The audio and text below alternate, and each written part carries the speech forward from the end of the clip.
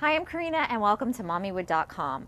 Well, for most of us, our homes are a safe haven, a place to rest and relax. But if you're a little one, it could actually be a playground filled with hidden dangers. Today we're going to be talking to child safety expert and professional baby proofer Kimberlie Mitchell, who's going to walk through the home of one of our mommywood.com members and give her some pointers on how she can make her home a little safer for baby and more relaxing for mom. Come on. Thanks for joining us, Kimberlie. Welcome to mommywood.com. Hi, Karina. Thank you for having me. Tell us a little bit about yourself. Well, you know, I was in the same position as the mom that owns this house. I was the mother of a newborn and working to make my home baby safe. And there wasn't a company in the area that I lived at the time. And so several years later, here I am. And we service LA and Orange County and have baby-proofed hundreds of homes. That's great. Yeah. And so thanks for being with us here today. You're going to walk us through the home of one of our members, like I said, and tell us what you're going to be doing.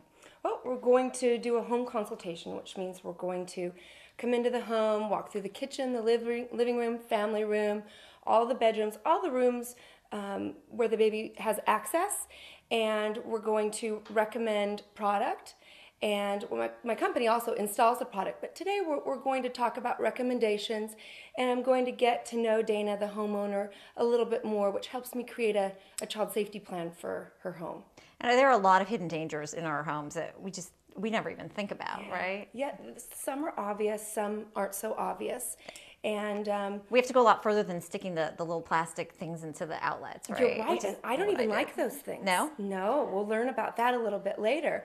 But there is a common knowledge that people have, and what I try to do is help mothers make their home not just baby safe, but do it in an aesthetic way and do it in a seamless way to where they can function in their household and have everything be easy to use as well as effective. In a way that works for their lifestyles as well. Yep, great. That's the goal. All right, well, should we get started? Let's do it. Okay, let's go.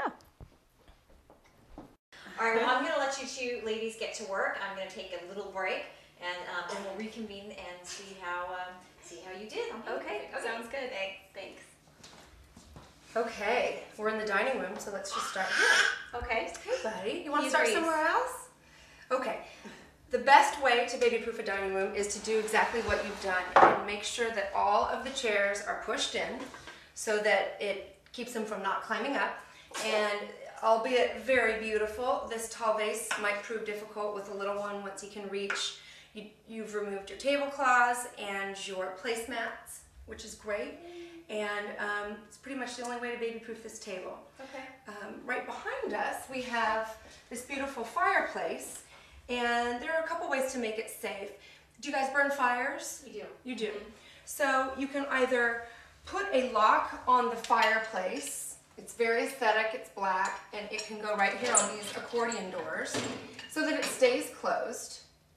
And he can't reach in and grab the rocks and whatnot in there, which are choking hazards. Or you can just choose to, and then you burn fires later when he's in bed. Or you can actually put a hearth gate right here in front, and it can be black, that will match the decor of your home, so that you can burn fires and keep this pretty decor here and not have to change really the integrity and the design here of your hearth. Okay, great. So let's go ahead and check out electrical hazards. We've got outlets all over the house, and I noticed that you have a few push plugs. Push plugs are great, but they can be removed, and they can also become choking hazards, and it's kind of hard to have to put them back in. Again, I'm a mom of two. I'm a mom just like you are, and I want to make sure that things are easy. Sliding outlet covers are the best. You remove the face plate, you put on the sliding outlet cover, which means you need to push the plug in, move it over, and then push it in to engage with the electricity. Okay. When a plug's pulled out, little fingers, baby fingers, or toys cannot be put in to the outlet cover.